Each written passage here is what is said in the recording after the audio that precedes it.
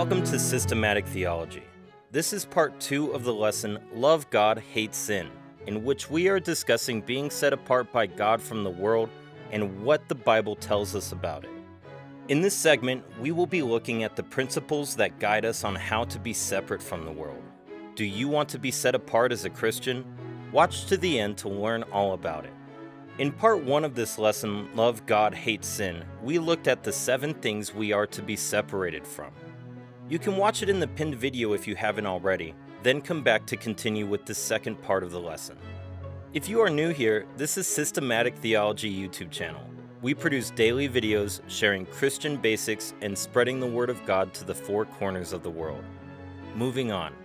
There are situations when we are not sure whether to be separate or not. In such a situation, there are 4 guiding principles to help us decide on what to do. Let's discuss these principles. Firstly, if my action causes my brother to stumble, then I must not do it. The Bible in 1 Corinthians 8, verse 13 states, "Therefore, if what I eat causes my brother or sister to fall into sin, I will never eat meat again, so that I will not cause them to fall."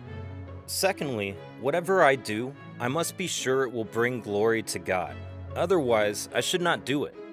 Colossians 3 verse 17 states, "And whatsoever ye do in word or deed, do all in the name of the Lord Jesus, giving thanks to God and the Father by Him."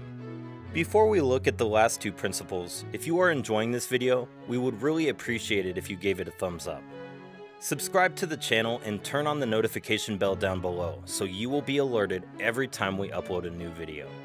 The third principle, I must separate myself from anything that harms my body physically, mentally, or emotionally. 1 Corinthians 6 verse 19 to 20 explains, "What? Know ye not that your body is the temple of the Holy Ghost which is in you, which ye have of God, and ye are not your own? For ye are bought with a price. Therefore glorify God in your body and in your spirit, which are God's." The fourth principle, make it a rule to always ask yourself, if Jesus were in my present situation, what would He do? Whatever the honest answer is to that question is what you must do also. Christ is our ultimate example who we ought to model after.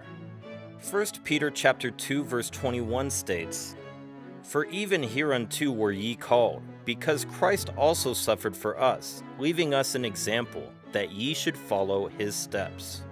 Thanks for watching. Please leave a comment down below. We'd like to hear from you.